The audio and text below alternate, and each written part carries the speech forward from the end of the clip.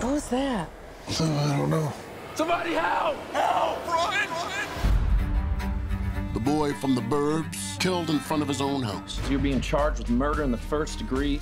He's being persecuted because he's covered with blood with a dead kid at his feet. I read somewhere that these two had beef. In this town, they've already strung their nose.